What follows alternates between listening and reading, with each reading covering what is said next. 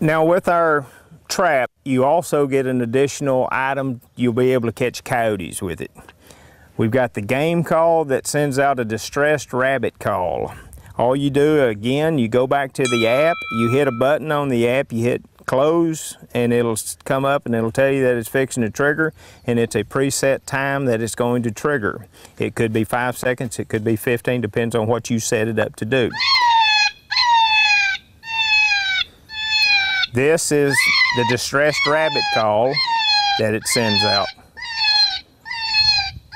You can set it up to go 24 hours a day, or you can set it up to be able to trigger it 6 o'clock in the morning, 8 o'clock at night. It's 5-minute intervals, 10-minute, 15, and it'll get them definitely coming into the trap. It'll get the curiosity up and they will come right on in. You need an additional bait source, which you could use live chickens in a cage, you could use rabbits in a cage, you could use dead animals, the ones that you've already shot, such as the hogs that you might have just got out of there.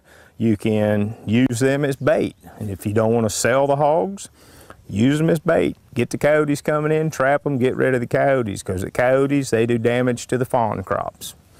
And that's the key to it, is if you got a high game fence or if you got a low fence. Doesn't matter, the coyotes are going to do a number to your deer population and also turkey population. With the app and the call system has a set time that you can call at any time, but it's a schedule that you set up onto the computer. You can set it to come on at 5 o'clock in the morning, 6 o'clock in the morning, 5-minute intervals. You could run it all day long if you wanted to. You need a solar panel onto the box. It comes with the unit, it comes with the battery set up. The way we have it set up now is our time schedule is 6 in the morning and 6:30. You can set it for 6:15, you can set it for 8 o'clock.